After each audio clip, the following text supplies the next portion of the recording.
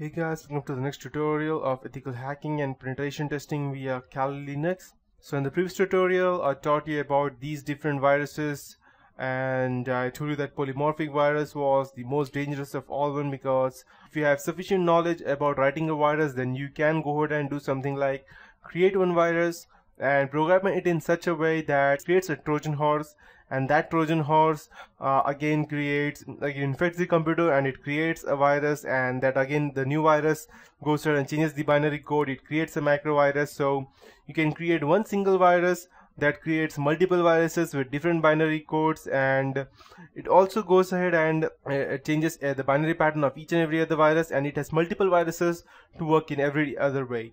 So you can go ahead and you have the polymorphic virus, you can work in a stealth way, you have the microvirus, the boot sector virus, and you, in short, you have everything that you need. So it might be way more than dangerous, but a normal person won't be able to write that because it will have much more complication. But again, still, if there are a group of people, like 2 or 3 different people, they may go ahead and spend up time together and write this down. So these are different types of viruses that I have taught you till now. Now let's take a look at the most dangerous viruses of all time. And before I proceed, these are the few signs that your computer is infected. If your computer functions slower than normal, if it responds very slowly and freezes, restarts automatically, or see uncommon messages that you don't know about, and dialog boxes, and some of the applications don't work at all.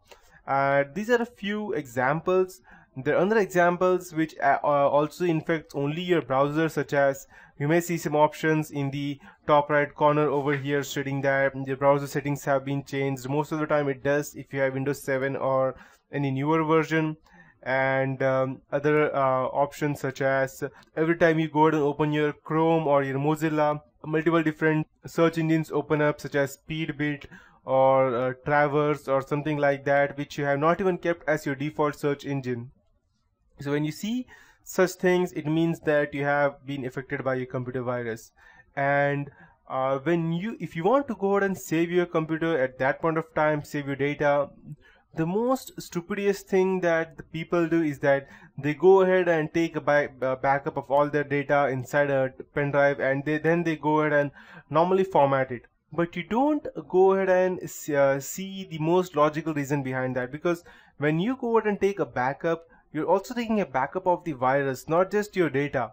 Your data has already been affected by the virus. When you go ahead and take a backup, the virus is already affected to your PC. Now it also affects your portable hard disk or your pen drive, wherever you take the backup.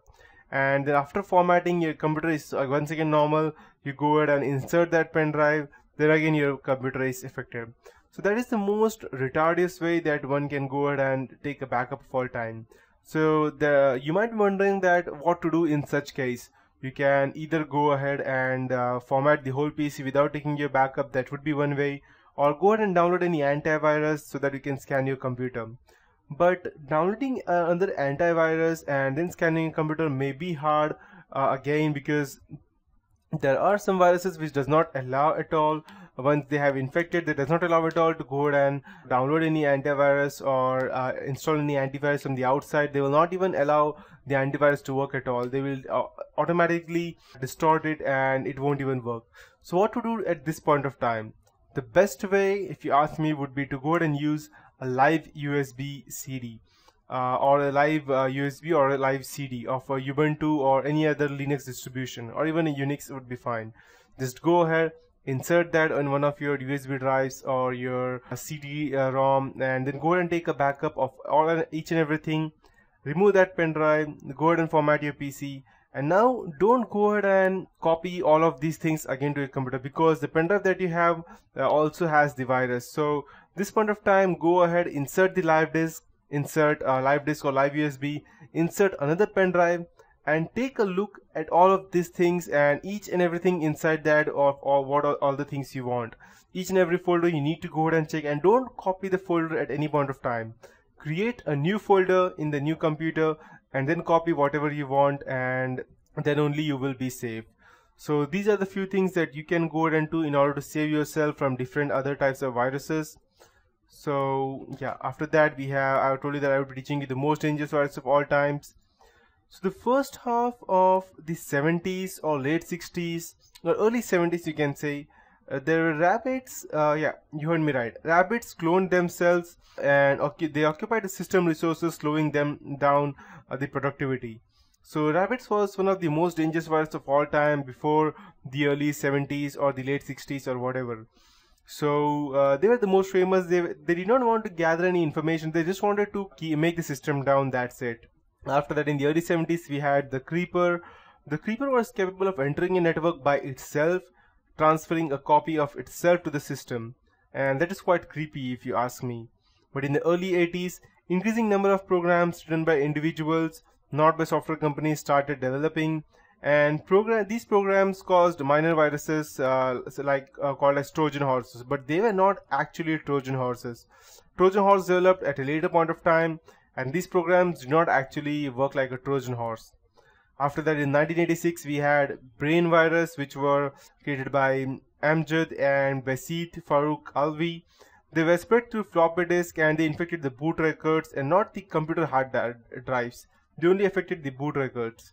And they are from Lahore, Pakistan. There were different viruses such as Lahore, Pakistani brain, brain A, UIUC virus.